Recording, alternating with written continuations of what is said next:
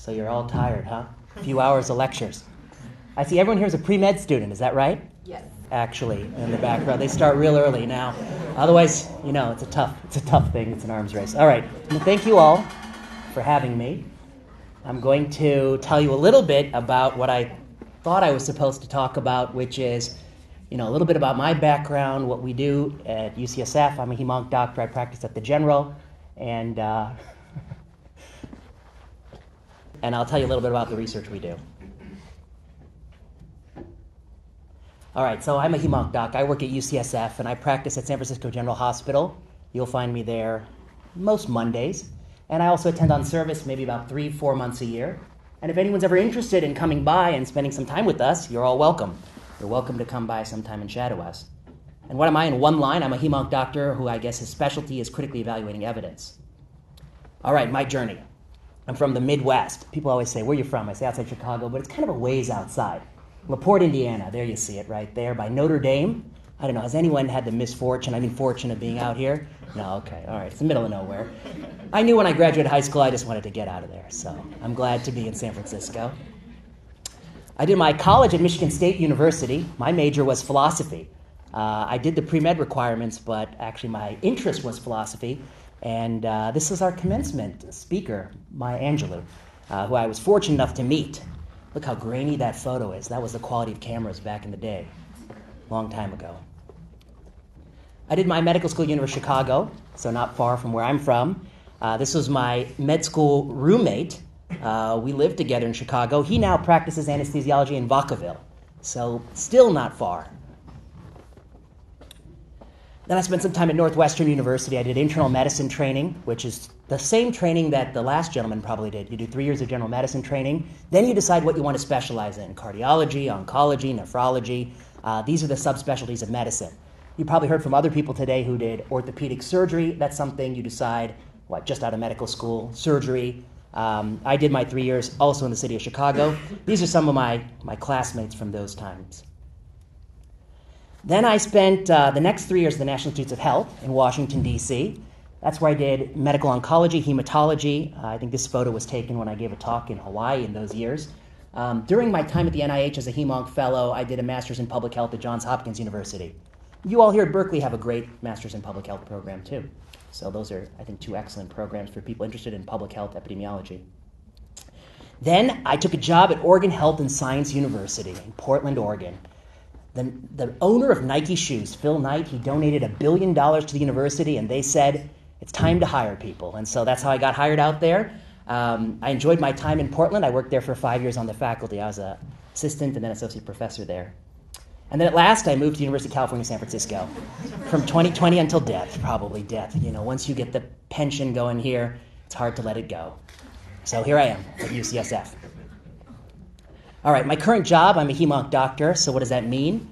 I guess we take care of everything from iron deficiency anemia in a 20-year-old woman who has heavy menstrual bleeding, to somebody born with hemophilia who bleeds a lot, to somebody with a blood cancer like leukemia or multiple myeloma, to a young college student with Hodgkin's lymphoma, it's not that uncommon, to everybody with gastric cancer and colon cancer and all of the cancers that typically are associated with aging.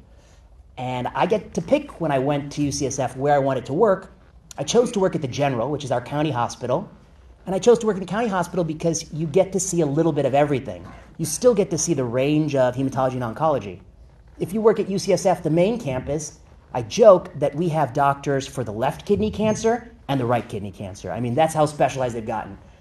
It's only a little bit of a joke. There are doctors who only do kidney cancer, only do bladder cancer, only do breast cancer. So that's how specialized they are. For me, that would be boring, and so I couldn't do that. So I wanted to go practice somewhere where I had some variety, and that was always been my preference. I'm a professor in the Department of Epidemiology, so I teach many classes to the medical students. I teach the first-year epidemiology courses where you learn the basics, sensitivity, specificity. You learn about diagnostic tests and incidence and prevalence and all those kinds of things. I also teach courses in the master's program for people who choose to do that. And then I'm a researcher. I run a laboratory. You can visit our website.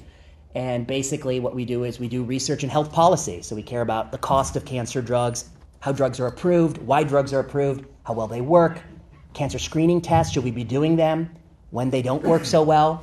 And COVID-19 policy. Some of you may know that I've got interested in that. And I have a lot of evidence-based disagreements with a lot of things we did for many years, which I think have created some serious problems. All right, so that's my background. I'm going to tell you a story from clinic, but first let me pause and just say, any questions so far? I guess that's the basics.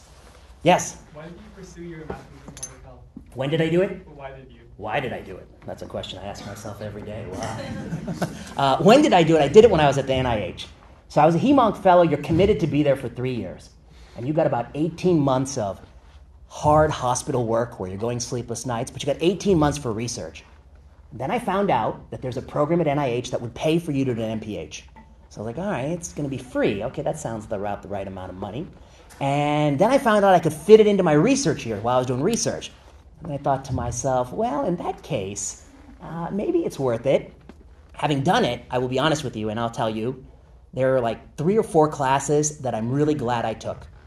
The biostatistical courses, programming in statistics, and probably the PhD courses in epidemiology. And then there are dozens and dozens of classes I took that frankly, I don't know if I should have been taking. I mean, I'm not sure it was the best use of my time, just to get to the 80 credit hours. For instance, I took a class on the health effects of war. And spoiler alert, it's not good. So, I mean, they spent a lot of time to teach you that war is bad. And I kind of had that intuition going into the class. I'm not sure I learned much from that class other than what I thought to be true. But statistics class, I think, is very useful. So that's why I did it. By that time, I had decided I was going to be a researcher. I think when it cut out. Oh, there we go. There you go. A little more juice left in the tank. Oh, but it's saying the battery's running low. So if anyone has 2 AA's, you can be a hero today. All right. So when I went to medical school, honestly, I was lying like everybody else. I said I wanted to do laboratory research, and I thought I'd be a researcher. I hated working in the laboratory. I didn't think that was plausible. I gave it one last chance when I was in medical school, and I hated it. And so I made a vow to myself as a medical student, no more lies, only the truth from here on out. And so for a long time, I thought I was going to do private practice. But then when I went to Northwestern, I started to see things in health policy that actually piqued my interest, and I kind of got into research in the back way. Thank you.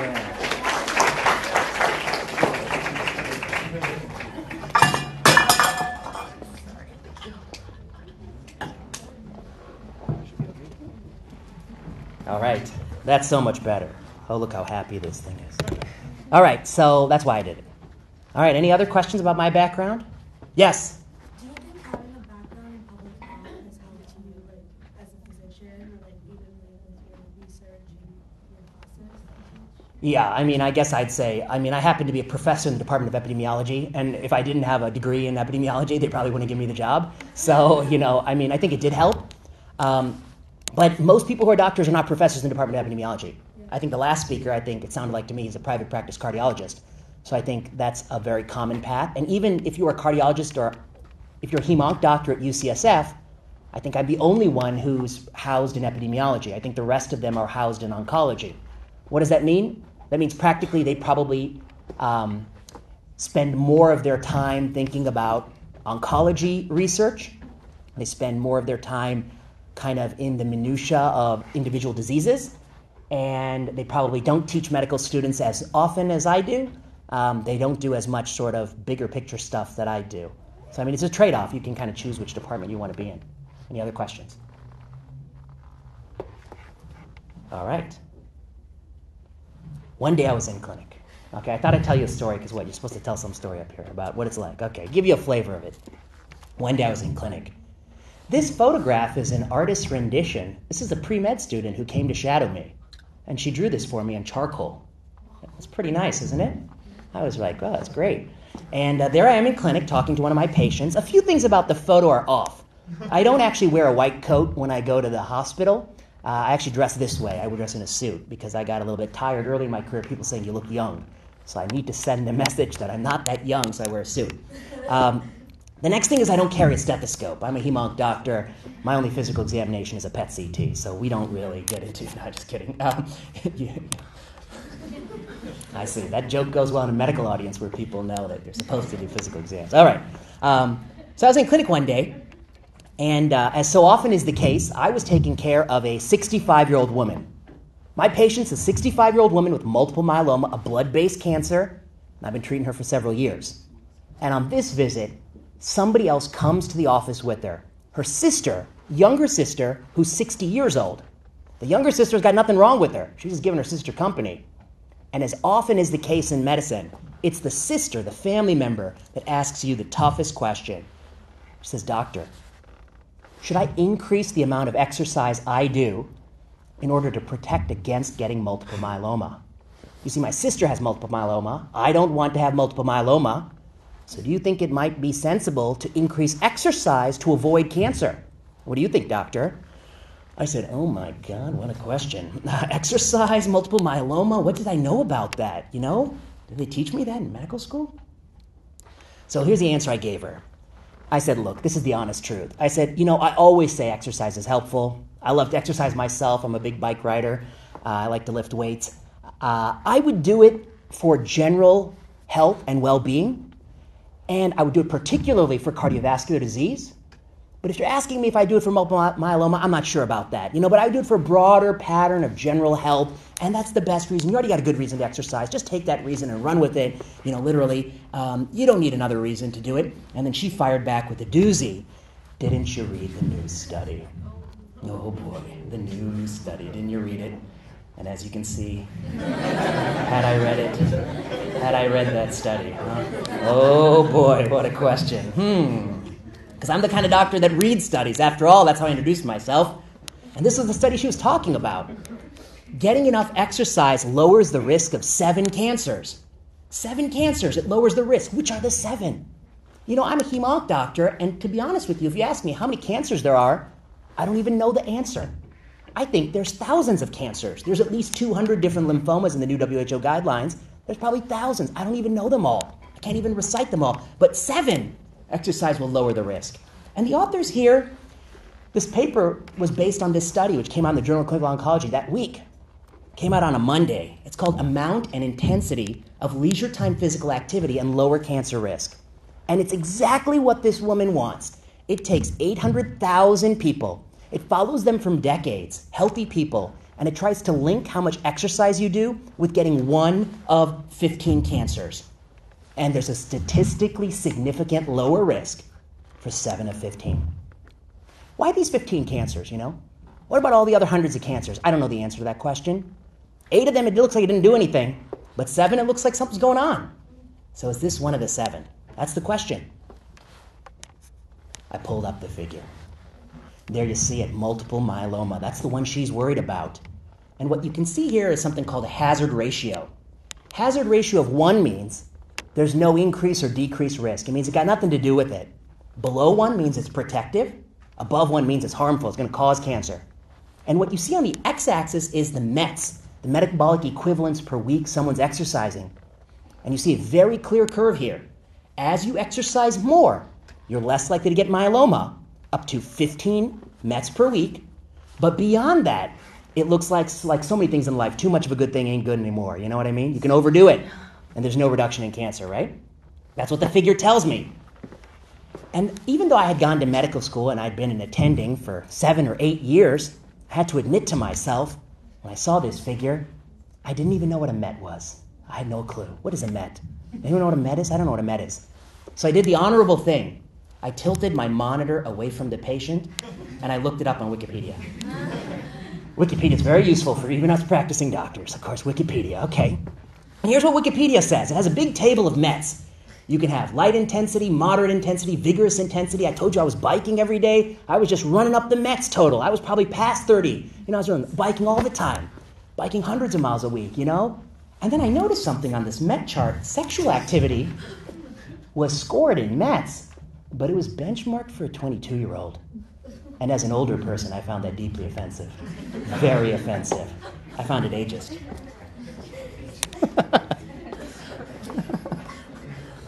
This is the first time I've ever given this talk to an audience, probably the median age is 22. Okay.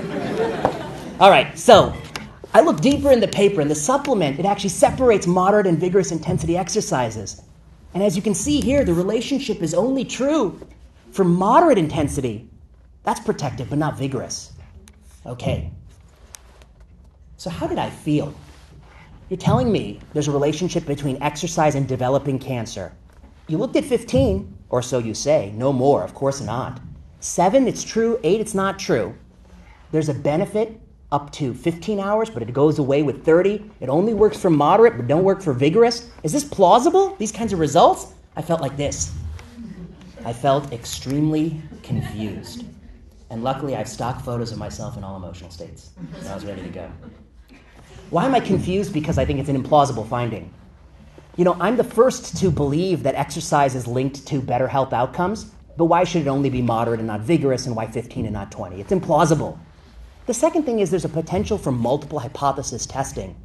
How many hypotheses have been tested, and how many are they telling you about? They're telling you they looked at 15, but I told you there's thousands of cancers. They may have looked at many, many more. And if you look at a lot of things by chance alone, some will be significant. In fact, the p-value of 0.05 literally tells you if you look at things from which there's no association, how often will you find an association? 5% of the time. Okay? There's the issue of confounding. Confounding basically means there might be something else from exercise that causes both things. For instance, if I have rheumatoid arthritis or lupus, I might be both less likely to exercise and more likely to get cancer. So maybe that's the thing that drives both of these outcomes, right? And finally, there's measurement error.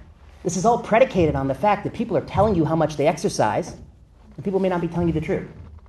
All right? So when you put all these things together, I think this study has extremely low credibility. And the way I would answer the patient is really what I said in the beginning. You know, I think you should exercise, probably for cardiovascular and general health. I'm not sure it has anything to do with multiple myeloma. And another related question is, just because your sister has multiple myeloma, are you actually any more likely to get myeloma than the average person in the population? That's the first question.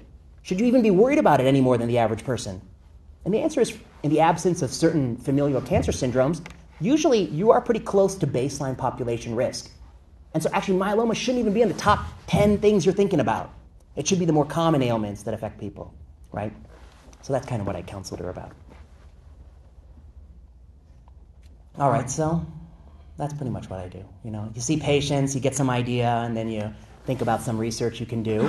We run this laboratory. We've got a few people on our team here, some medical students, a lot of people from different universities. A lot of people work with us through Zoom, a lot of Europeans. You can go to that UCSF website. You'll see the papers we put out each year.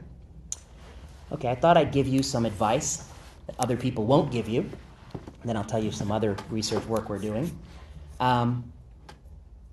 Because I feel like probably everyone's telling me the same advice. I don't know. I tweeted out earlier today, I said, hey, I'm going to give a talk to some pre-meds. What advice would you give? A lot of people put the same thing. You know, sleep more.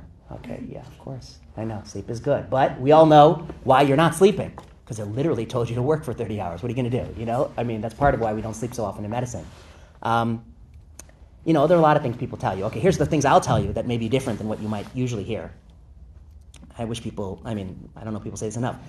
It's a competitive business. You know, I always hear people talk to me about how they want a mentor or sponsor or coach or this or that, or how they're not getting what they deserve in life. I hear that from my colleagues. But the truth is, this is an extremely competitive business. I mean, you know, to be a faculty member, to be at a university, to be in medicine, there are more people who want that spot than there are spots. And no matter what they do, they can take away all the test scores, and they're taking away a lot of them. They can take away all the grades, and they're taking away. In UCSF Medical School, there are no grades. We don't use step 1, it's pass-fail. But that doesn't mean it's not competitive. There's just something else people will compete based on. So if you take away test scores and you take away grades, you're left with publications. You're left with research. You're left with extracurriculars. You're left with creating NGOs. You're left with making clubs. You're left with something else. But in anything competitive, people will compete. They will find the metric that defines the competitiveness. That's not how I would do it if I was in charge of the world. I would make medical school a modified lottery, meaning there's a very baseline thing you got to do, like pass this test, get 3.5 GPA or 3 some basic GPA. I don't even know what it is, 3.2 something, some low GPA, and then the rest of the spots we're just going to give away at lottery. That's how I would do it. And I would randomize you to the lottery or to the current system, and I'd prove that probably the way we do it is extremely, a time-consuming way to allocate spots that doesn't yield better students. So the reason I say this is just that, I think there were a lot of movements to eliminate the reliance on test scores, et cetera. But, I don't think that means it's any less competitive. And sometimes I think it's even worse. Because when they were step 1, and that test determined what specialties you could get into, you could study for the test. But now that's gone, and so what specialties you get into is often based on how many papers can you publish in orthopedic surgery, for instance. But that's an opportunity that doesn't exist equally to everybody. People who are well-connected, whose family knows the right person, knows an orthopedic surgeon, they have more opportunities. So in some ways, we've removed the things that were measurable, that we thought were painful, and we've replaced them with much more classist, I think, metrics to separate people. But having said all that, at the end of the day, I mean, for anybody interested in going to medical school, it's still competitive. You're just going to have, there's no substitute for having to do the things that they're going to expect of you. And so that's the first piece of advice. That's a blow. It is a blow. It's a lot more competitive than when I went to school. I showed you my trajectory. I feel like I might be the last person on earth who literally didn't take a year off. High school, college, medical school, residency, fellowship, faculty, I didn't take a year off. I take a year off when I pass away. I didn't take a year off. I'm not sure that's good, but many students at UCSF take years off. I think, in fact, I've not even met a student that didn't take years off in a long time. And I don't think they take years off because they want to take years off. I think they take years off because they have to take years off to feel competitive to apply to UCSF. And I don't think that's a good thing, to just prolong somebody's perpetual training so that they're competitive. I'm not sure that's a good thing. Now, if you want to take a few years off and travel Europe and do that, that's fine. But if you have to take 2 years off to work as a clinical research coordinator or do work in someone's lab, I think that's a problem, actually. I got my first job at the age of 32. There are fellows that are older than me. They're in their, there are fellows that are much older than me who haven't gotten their first job yet. And so I think, are we going to have medicine be this sort of perpetual training and then you finish and you go on Social Security? I mean, are you going to finish sometimes earlier in your life so you have something times to develop your career? Okay, next thing. I will say, do not aim for career advancement, aim to improve your skills. I think so many people, they tell me like, how can I get this next thing? I say, you'll be much better served by trying to improve some skill. Be better at coding. Be better at doing research. Be better at reading. Be better at writing. If you just try to be better at writing by your own metric, Do you think you're better at writing? And then you'll be surprised that the exercise that goes into that will yield often the result you want to. You'll be more likely to get into things. The way you talk about what you're working on will be more passionate. Time is not proportionate to advancement. I think many people think, if I study for the test for 4 hours, I'll get X grade, and I study for 8 hours, I'll get a better grade. But it's not linear. You can definitely spend too much time working on something. Sometimes it's best to say, I'm going to do 4 hours of studying, and then it's over. However much I do, I do. And don't feel guilty about not having achieved enough. You can always try to make it up the next day. I think you'll be more efficient in those 4 hours if you give yourself hard stops. Most research is not worth your time. I think nobody is preyed upon more than somebody who wants to go to medical school. And by preyed upon, I mean that you will find a researcher give you some review article to write, some case report, something that's like extremely low credibility science to work up.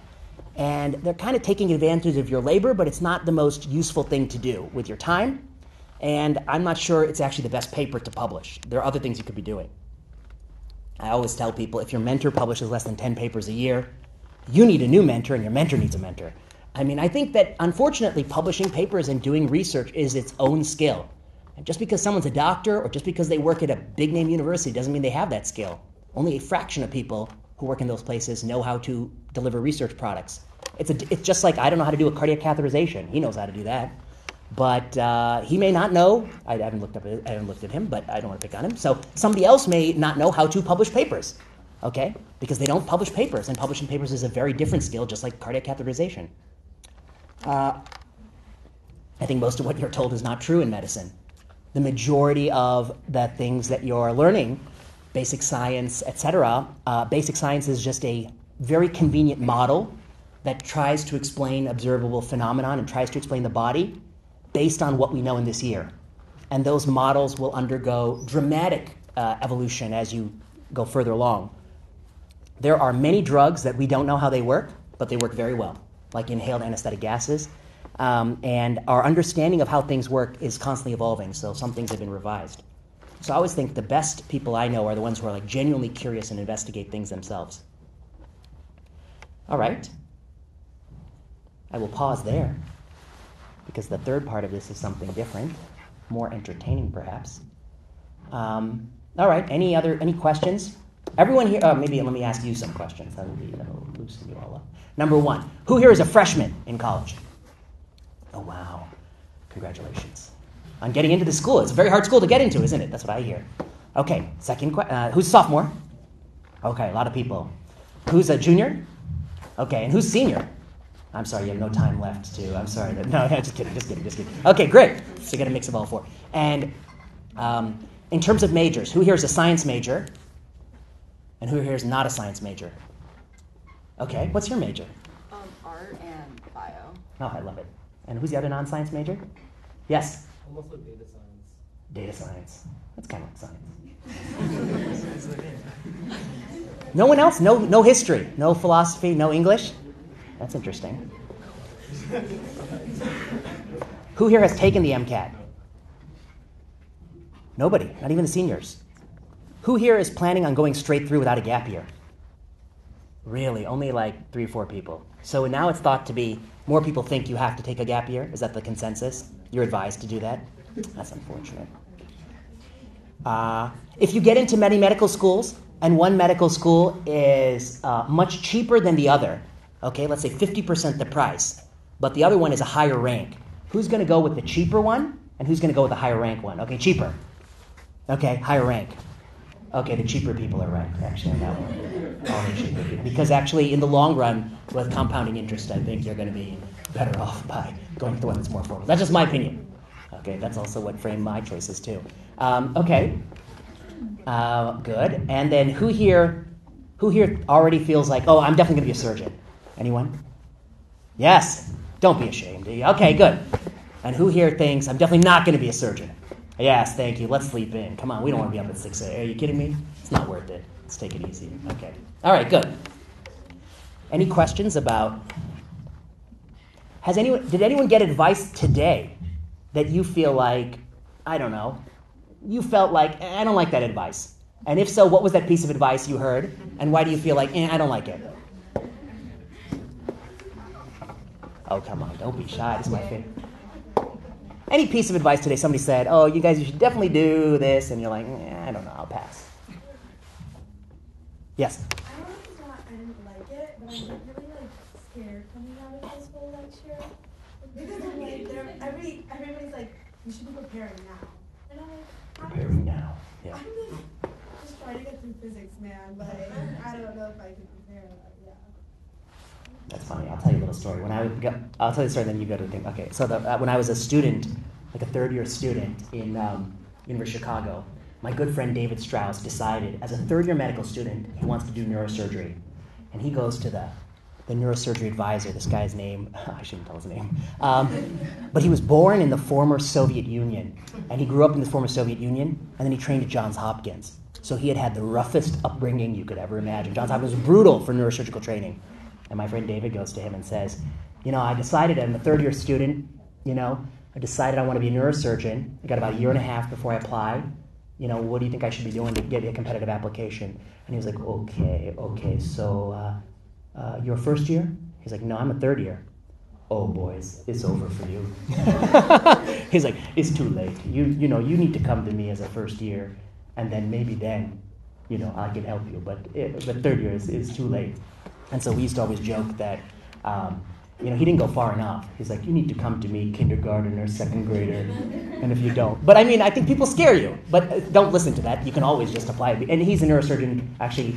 In fact, David did apply and became a neurosurgeon, despite this bad advice. And then he practiced for 8 years, and he did so well for himself, he just announced his retirement, actually, last year. He just retired. Yeah, so there you go. He's a retired neurosurgeon. Yes, your question. That's a goal. I think that's definitely one of them. I think both this and from other people to talk to, I think there are some medical students who are residents that are like, if you want to go into a competitive career where specialty like neurosurgery, start preparing from the moment you get into med school. Start announcing and networking. That's definitely one of them. I think too is I appreciate that advice, but I feel like most of the time it's not specific enough. Or I feel like I've just heard it so many times. It's enjoy the process for balance school. And I was like, okay, like how? That's a great point. Okay, so one, I think nobody in this room actually has to worry. I mean, because you did go to a very good undergrad, so you are going to have a huge advantage over all the people applying. Yeah, okay, that's one point, just so that you can take a breath. And then the next thing I'd say about these very competitive specialties is your time will be much better spent really asking yourself if you want to do it rather than trying to do it. Because I think some of these things that sound like the shiniest objects out there, to be a plastic surgeon, a neurosurgeon, sounds so great, I think the more you learn about it, the majority of people who are thinking about it, you might not want to do it when you start to think about the lifestyle, the culture, how the lifestyle is bad for the 7 years you train, and even sometimes even bad for the years afterwards. And when I'm talking about lifestyle, I'll tell you, my friend, not to pick on him, when he was at training, he worked 100 hours a week. There was a classmate of his who was sick. They drove to his house, and they pulled him out of his own bed and brought him to work. Okay, that was the culture. When he started working as an attending, he still worked from 6 a.m., 5:30, 6 a.m., wouldn't come home till midnight some nights when he was on call. And he worked like that for, the 7 years he trained, and then 8 years after, 15 years. And to some degree, I say he retired, but he kind of burned out a little bit. He probably will go back in some time. So I think that's very hard. Somebody once told me they interviewed at Duke General Surgery, and the general surgery people at Duke, this was back in the day, they used to proudly say, if you come to Duke, we have a 120% divorce rate because one person got divorced twice. And he said, but what they're saying is the culture was so bad for that training that people couldn't sustain relationships outside of work. So I was like, oh boy, that's something. And then the last thing I'd say about surgery, no offense to the surgeons, and I also shouldn't deny saying this. To me, it was really cool to watch it the first time, and it was cool to do it the second time. But by the time you saw it for the 25th time, and I can only imagine doing it 200 times, to me it feels like putting together IKEA furniture. It's like, I just kind of want someone else to do that. Just go ahead and put that together for me and give me the desk when it's ready. So I think so. It's kind of cool, but I also think it's a tedious thing. It's a physical thing. Anyway, that's just my preference. I don't do surgery. Full disclosure. But I say all that just to say that don't worry so much about, can you get into it? The real question is, do you want to do it? Because you don't want to do 4 years of it and then quit and then have to start all over again and do general medicine. That to me is the worst outcome. 4 years, 5 years. And the attrition rates are a third of people quit in these programs. A third of general surgery. So it's not trivial. Yes? In your experience, do you see that students applying without gap year experience are less, are not considered, does that harm their application if you're applying without the gap year experience? I always tell people, the worst thing you lose by applying and not getting in is the money, which I know feels like a lot, but in the grand scheme of life is a small amount of money, to be honest with you. So I always encourage people to apply, whatever the position is. If you feel like you want to do it and you don't want to do the gap year, and you apply, and then go. If you get a spot, go. And then sometimes people are like, well, I got a spot at Indiana University Medical School. Maybe if I take a couple gap years real quick, I could go to University of Chicago. I know somebody who did that, and then after 5 years, they never got another spot. So that's one. Two, there's nothing wrong with Indiana University. A school is as good as what you make it. You can go there and be this all-star, and then you can go to the Brigham and Harvard, and go to go whatever at Stanford next. You can always. There's so many opportunities to keep going. Like I showed you in my thing, there's another 10 steps to go. So that's one. Two. Now, do they consider it? I'm not 100% privy to what goes into their considerations, but my understanding is what they're very interested in is, it used to be they're interested in the students who are all crushing tests and getting all A pluses, and that's over. That's 10 years ago. They're interested in students who are really passionate about some cause and have some story to explain why they want to do that. And you can definitely prove that passion by taking a couple of years off and doing something. But I think you can prove that passion and tell that story even in the absence of that. If you've done things while you're in college, or you have a compelling story, why you want to do whatever it is you want to do. So my advice would always be just to apply. Yeah, and see what happens. Okay. Any other questions? Should I go forward? Yes. Yeah. Your biggest setback during your residency, and how did you stay focused in wanting to become a doctor? That's a good question. Are you interviewing me for a job or something? No. That's a job interview. Good. No, okay. So I guess I would separate the two things in your mind. I guess I would say, like, I didn't take any time off. I don't think that made me better, but I don't think that made me worse. It is what it is. I think had I taken a lot of years off, I think it would have been difficult to go back. I know some people who had they had careers before they went into medicine. They went back, and I think it's different because medicine is a very sort of hierarchical thing. And so if you're used to people treating you with utmost respect at work because you're very competent, to go back to medical school and find that people often don't treat you with utmost respect because they don't think you know anything, that's difficult. I found that difficult, but I think it was extremely difficult for my colleagues who were lawyers and stuff before. But your second question was, well, what about residency? I would say in medical school, like one of the times I struggled, okay, I'll put it that way. The first 2 years of medical school, I wanted to quit, to be honest with you. I was coming out of, like I told you, my major is philosophy. Philosophy classes, like you read very interesting books and you had discussions. I went to Michigan State University, a big school. There's only 12 philosophy majors. Nobody was interested in philosophy. There were more faculty than there were philosophy majors. And what that meant, though, was that if you were interested in it, like the faculty I know there, we're still friends. They still email me. I've stayed in their like their houses and stuff, or like their vacation homes over the years. So it was a very close relationship. You go to medical school, you're just one of 100. So that was all gone. Nobody was ever talking about any good ideas. It was all memorization. Memorize all these parts of the body. Memorize all this pathway stuff. Memorize. It's horrible. And so the first 2 years I was in a classroom like this for 40 hours a week, forced to memorize nonsense, and I was like, oh my God, I made a big mistake. It's not for me. Then I go third year, you go on the wards. And on the wards, they basically say, show up at 6 a.m., and they tell you that these two people, they're your patients. Go talk to them, figure out what's going on, come tell me about it. And that's how it starts. And I did that for about a week, and then I was in love with it. And from that moment to the present day, the love of medicine has deepened. But what was it about it? You go to somebody and you talk to them. So you're on your feet. You're not looking at your phone or your computer. You're talking to somebody. They're telling you this story. People tell you all sorts of things they never told anyone in their lives. They confide in you. Then you have to scratch your head and say, well, what's really going on? What's their number one problem? And then you know what? The other doctors are so focused on this because they can measure this. But is that really what they care about? And then what's the evidence for that? Is that really based on good science? Or actually, oh no, that's kind of... So then it leads to all this kind of questions, and then you go on rounds and people argue. Oh, well, we should do this. And then you say, well, you know what, Dr. So-and-so, what about if we did it this way? We did this first and then that. And I say, okay, yeah. You have a good point. So to me, that was when I started to like it. It was problem solving, social, scientific, all those things came together. Then I went to residency, and I did internal medicine. And then the tough part was in the first few months, I had 3 months with every fourth night you did a 30-hour shift. So you work Monday 6 to 6, 12 hours, Tuesday 6 to 6, then the third day you do 6 a.m. until like 2 a.m. the next day, 2 p.m. the next day. You work 30 hours in a row. And you do that week after week, every fourth night. It gets very fatiguing. And you become, I think, a different person, more temperamental. And that was when I struggled that first year. But when I was at like my absolute rock bottom moment, there was a senior resident, Nick Fiorassi. He came to me and he said, you know what, Prasad? He's like, you're looking a little blue. He's like, why don't you go just take a quick nap?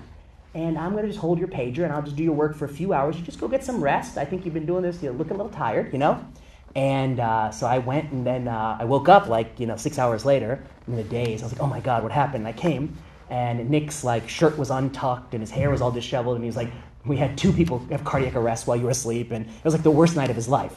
But basically, he covered the whole service so he could let me sleep. So I think the fact that he did that for me, I thought was a very nice thing to do. And so I've tried to pay that forward to people. So that was my rock bottom, and then he kind of saved me. So I think you'll have a moment like that. But then after that moment, I never had a rock bottom moment. It was tiring. I think when you go from used to being sleeping every night to not sleeping, I think it's tough. All right, you want to hear the last part? All right, I thought this would interest you. This is like some of the research we do. Then we'll be done. Oh, right on. Oh, no, I went way over, didn't I? Oh, shit. I'm way over. Do you want to be done? Or you want to hear this last part? All right. Well, you can always be done. You can walk out. That's the other thing I believe. Everyone should attend lectures, but at the moment it loses your interest, you should be free to walk out. But unfortunately, we have a system where everyone just watches the lectures on video at the university, so nobody comes. I understand why they don't come. When I was a student, 99% of the lectures I went to were just so awful. I was in the audience like pinching my hand so I didn't fall asleep. It was just so terribly delivered. But I think you do miss out on some good ones, a few ones. Okay, so sometimes when I read the paper, I notice the following. Vitamin E increases all-cause mortality. You see this, right? You open the paper. It's always the same things. Dark chocolate, green tea, berries. It's always a berry, right? What about peaches and plums? You ever read an article about peaches? Hell no. Pitted fruit? Get the hell out of here, you know? Berries. Has to be a berry, has to be a vitamin, beta-carotene vitamin. That's what people want to read about. And so one day you read this, and I go to my cupboard, I open it up, all those gel caps, I just pour that down the toilet, you know? I'm not supposed to do that. But I just pour it out, because I don't want to die, right? But I acted too soon because the next week, Vitamin E Mortality Study Challenge, it actually turns out that it does extend life. Sorry. So you find me in Costco buying the biggest bottle of vitamin E you've ever seen. Okay. So because everybody knows this happens, coffee's good for you, it's bad for you. When I was growing up, eggs was bad for you, and butter was bad for you, and now it's like, oh, yeah, actually that was good for you, margarine's bad for you. It's always flip-flopping. And so a lot of people feel like this cartoon, which is called the Random Medical News, from the New England Journal of Panic-Inducing Gobbledygook. This is how they write the news story. They spin the wheel, says coffee can cause spin the wheel depression in spin the wheel twins. According to a news report released today, coffee can cause depression in twins. It feels that way, right? They flip-flop all the time. It's so random. Why does this happen? Okay, what I'm going to argue to you is that for these popular things, like keto diet or whatever, or like saunas or all this stuff, all these popular coffee, green tea, alcohol, you will never get the answer in the news that's reliable. It will always flip-flop. And for some questions where lots of people care about the answer and we disagree, you will always get both answers for the rest of time. And here is why. It was proven a few years ago by Stanford researchers, I think. I think this is a very elegant paper. How do we do this research? When we want to know if coffee causes, death or extends survival, how do we do it? We go to something called the NHANES Food Frequency Questionnaire, some questionnaire where we gave 10,000 people, 20,000 people a questionnaire, and you filled out how much stuff you ate every single day for 10, 20, 30 years. And then we also know whether or not you're alive or dead, right? And so we can do a simple analysis where we ask, what predicts survival? And we typically make a model like this. The Y outcome, the thing we're trying to predict is the person alive or dead? And we put a few things in our model to try to estimate if they're alive or dead. The first thing, vitamin E. Eating more vitamin E, is it linked to being alive or dead? After all, that's why I'm doing the research. The second thing, age. Because as you know, people in this room, probably nobody swallows vitamin E. But older people love to take vitamin E. So if you don't adjust for age, vitamin E will become a surrogate for how old someone is and not vitamin E. So we adjust for age. Then we may adjust for sex, we may adjust for race, and you can run this model and you will get a result, vitamin E and mortality. And this is a regression model. This is how most observational epidemiology is done. And this can be published in a journal. And so I will run this model. Meanwhile, the same data set is available to anybody in the world. And my friend in Toronto, she's going to run the same thing almost. She's going to add socioeconomic status because they care about that in Canada, not here. They care about that in Canada. And my friend in South Carolina, she's going to add smoking because when she goes out of the hospital, she sees a lot of tobacco smoke. When I go out of the hospital, I see a lot of smoke, but it's not tobacco, okay? So she adds smoking. And my friend at Harvard, he's a smarty pants. He got there for a reason. He's going to add BMI and hypertension, diabetes, cholesterol, alcohol consumption, blah, blah, blah, blah, blah. He's going to add all these things. And the point I want to make to you is that every one of these models could be published in a peer-review article. Every one of these models can be published. But we're choosing what covariates we think are important in the model. And I am running it, and you're running it. And so here are the truths. One, many investigators have access to the data, and they probe the relationships. We ask more about coffee than we do about milk. We ask more about, alcohol than we do about, sugar-free beverage, sparkling water, for instance. There's some questions that are hotter. Two, everybody who does this work, we adjust for some set of covariates that make sense to us. And so researchers asked, what if you simulate the entire community of researchers? And here's what they found. They took all those things in the NHANES data set, they took all the variables one at a time, and they picked the 13 most common things you adjust for, and they adjusted for all 13, each one individually, and every possible combination. So you do 8,000 studies. These all could be published in a peer review article. 8,000 different studies. And then they get these clouds. And each one of these, this is like vitamin D, and this is vitamin E, and this is beta carotene. And let me just tell you two things on this. One, hazard ratio.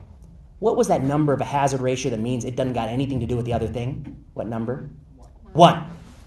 The other axis shows significance level. It's not the p-value per se, it's actually negative log 10 p-value, but it's roughly the same thing. And what you see is a heat map, and there's all this heat hotspot. Most of the analyses are giving a certain hazard ratio. Can anyone guess what's the most common hazard ratio they're giving when you look at nutritional exposures, like 1 ounce of blueberries and 1 thing of bacon? What's the most common association between that and living longer and living shorter? 1. And yet, depending on what you choose in your analytic plans, you can get relationships that so harm or benefit. So now let me ask you, if my researcher, if Allison, who works for me, she gets a 1 result, she runs the analysis, is she even going to tell me? No. She's going to be like, 1 is so boring, I'm not even going to bother him. But if she gets 0.85 and it's significant, she's going to tell me, and I'm going to tell her to write it up, and the journal might accept it. And that happens all the time. That's called selective reporting bias or publication bias. And the point the researchers are making is probably the published literature that the New York Times is covering are just 1 dot on the upper left and 1 dot on the lower right, and all that heat in the middle, the boring truth of life that most of what you eat or drink just doesn't matter that much. No one is writing that up or publishing it or covering it because we don't think that's sexy or interesting. So the reason it flip-flops is because there's so much analytic flexibility, there's more flexibility than signal. You can get both results just by picking covariates. And the reason you don't see the truth is that there's a disincentive to just say, I didn't find anything so exciting. And so that's why when you take a dart and throw it in a cookbook, that's what they did here. They picked all these random ingredients with a dart, and then they looked up, does it cause cancer or cure cancer? And for 80% of them, you can get both results. Only for bacon does it always cause cancer, and only for olives does it always reduce the risk of cancer. But that might not be the truth of bacon or olives. That might just be because we believe it tastes so good, it's got to be bad for you, right? It might not even be the truth. All right, I won't explain the z-score. Last thing I'd say is analytic flexibility in observational data is so problematic. This was a research study that they did where they took the European Football League, all the football players who played soccer for like a decade, and for every player, a team of researchers looked at their photo and they assigned their skin color a number from 1 to 5, from light to very dark. And they put that in there. And then the soccer statistics also say if they got a penalty card or red card. And they gave this research, this data set that says skin color and penalty cards for soccer players to 29 different research teams, which were experts in data analysis, your major. And, and they asked them, is there a bias? Are the referees racist? Are they giving more penalty cards for darker-skinned players? And for like 7 of them, they find that actually there's no evidence of racism. And then for a few of them, they say they're 3 times more likely to give it to dark-skinned players. And then there's a whole bunch of people who find they're just a little bit racist. But my point here is the same data set, 29 people, and you get a range of results like they're 3 times as racist or they're not racist at all. And this tells you there's so much analytic flexibility in the data set that just by picking and choosing what you adjust for, you can get almost anything you want.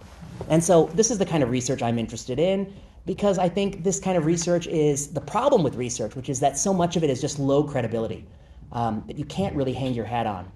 All right, so future things to explore. I run a YouTube channel and I put out videos on these kinds of topics. And then we host this blog called Sensible Medicine, sensible-med.com. It's like a newspaper for doctors and people interested in medicine. I think these 2 are probably most relevant to you all. I host some more technical things that YouTube channel, Sensible Medicine. Drug development letter. I don't know if anyone here is interested in drug development, but we host something there. I have my own observations and thoughts where I talk about all sorts of things. And I have a podcast called Plenary Session. And then I've written a few books, and I'm on all these social media things. But okay.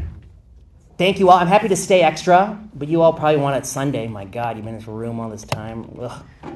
Kudos to you. Actually, that's probably a very good prognostic sign that everyone here is probably destined to go to medical school. The type of person that goes to Berkeley and comes in on a Sunday to learn about this, yeah, your probability of going to medical school is really high, so I wouldn't sweat it. Okay, any last questions?